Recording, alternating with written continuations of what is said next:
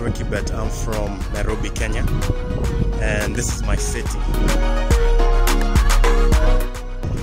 I am currently working in the area of mediation and conflict resolution. I do research in that area around the African continent, but this really excites me. I really love everything around African affairs and development. And when I talk about development, I mean development in every sense of the word. From self-development, how can we be better as individuals, and development in the broader sense, where how can we be better as a society, as a continent, and the world at large. And I'm really grateful to have this platform to talk about such issues. But in terms of what I do in my free time, I play guitar, I love music, African music obviously. I also love sports. I'm a sports fanatic, Arsenal fan. So I mean that is me in a nutshell. I'm really excited that over the past few years, Africa Rising and the African narrative has started to change, and people are starting to talk about Africa and talk about its burgeoning potential. And there are more people talking about Africa even all over the world, and we need more voices from anywhere in the world who can really help us better understand the continent. But the problem is that there has been such a lack of voices coming from the continent, and also platforms such as this.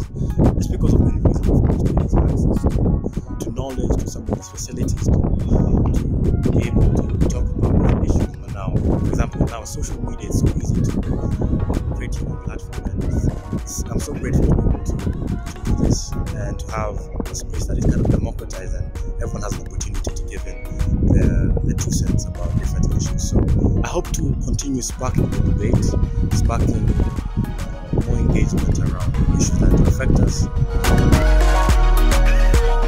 I hope to do 3 things.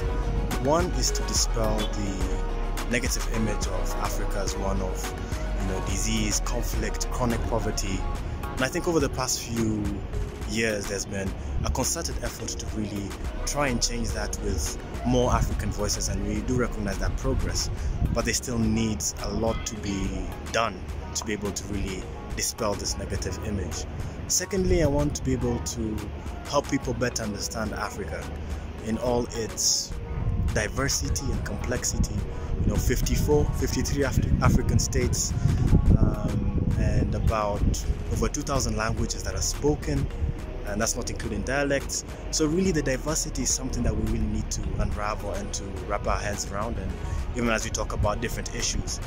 And lastly, and I think most importantly, is I'd like people and Africans to take pride in themselves and change the way they perceive themselves. It's one thing to change the way the world perceives you, but if we really take pride in ourselves and change the way we perceive ourselves, I think it's something that will be transformational for the continent. So, ever since I was a kid, I was interested in African affairs, and I remember on the local TV channel called KTN in Kenya, there used to be a segment or kind of a program called Africa Journal that was run by Reuters.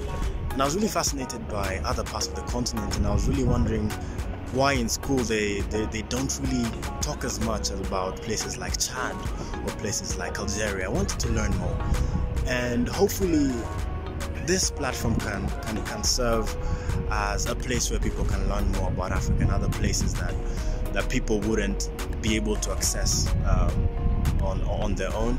Another inspiration as well was the late Komla Dumor. He was an anchor at BBC Africa, and someone I really admired the way he carried himself with such grace, such honor, and would talk about African affairs and global affairs really so incisively and so eloquently, and was a key proponent in trying to change the African narrative. And I really wanted to follow in his footsteps, and I thought, why not create something on my own, or why not create an initiative that really helps change the mentalities and change how Africans perceive themselves.